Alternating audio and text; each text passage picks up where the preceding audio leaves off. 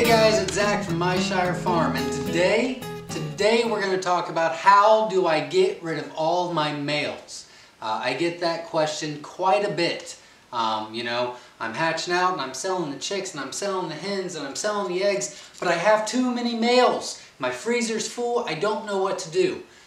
So I get that quite a bit. So today we're going to talk about how to sell your males.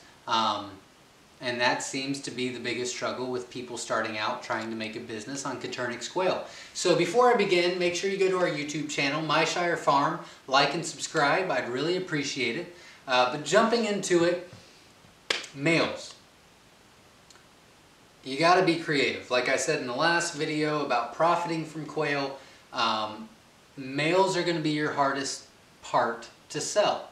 They do not sell themselves. You have to go and find the business. So there's many different things you can do. In Ohio, to sell to a business, you have to be USDA. To be USDA, you have to go through all these hoops, and then you have to spend all this money, and then you have to have someone here. It's just not worth it for us. It's not profitable at all in Ohio that we found. So we don't sell to businesses. We do sell to local people. We do farm pickups for butchered quail and things like that. And luckily we do have some accounts that, that take care of that. But when we started, we were hatching out all these eggs because we ship live quail. Well, at 3-4 weeks old, you can feather sex a lot of our colors. So then all these people wanted the hens, which was fine, I get that. So we would sell them the hens, and then all of a sudden we turn around and we go, we have 300 males. What are we going to do?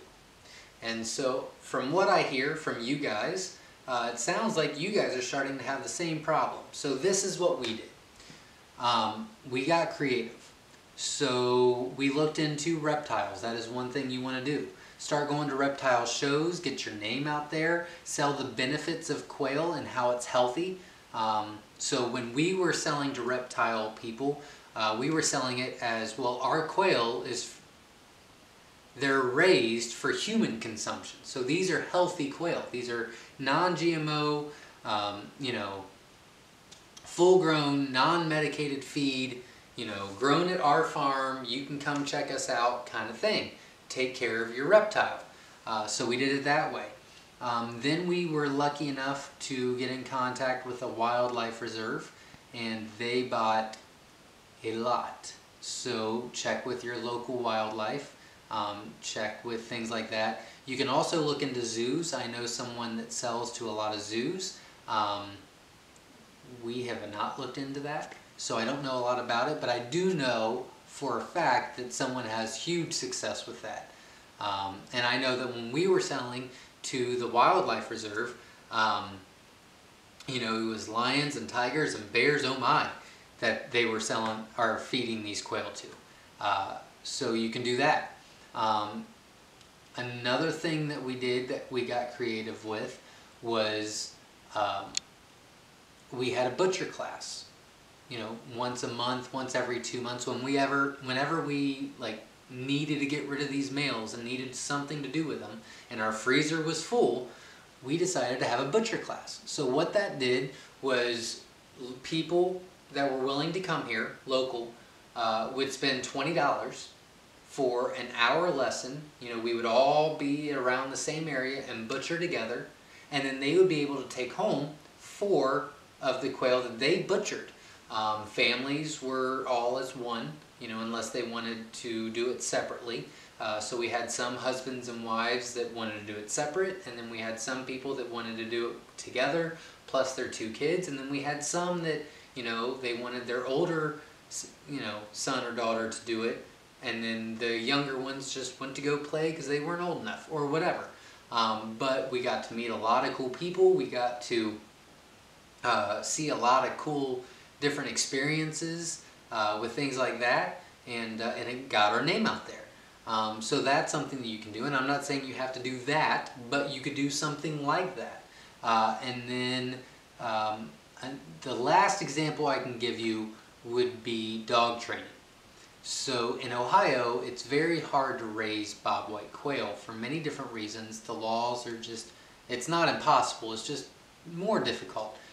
So we don't have a huge influx of bobwhite quail around here. Well, we do have a huge influx of dog training and dog shows and things like that here. So we were lucky enough to get our name out there enough for someone to contact us. And he comes, if not every week, every other week at least, and buys, and you know, they do dog training, they do, you know, for the shows, they do with this, they do with that, and that takes care of a lot of our males. So I would look into dog training and things like that. And then the last one that we've done, and the last one that we looked into, and we've done it in the past a couple of times where it's been really big bulk orders, but it's been inconsistent. Well, now it is consistent, and that is falconers. That's the other way that you can sell your males.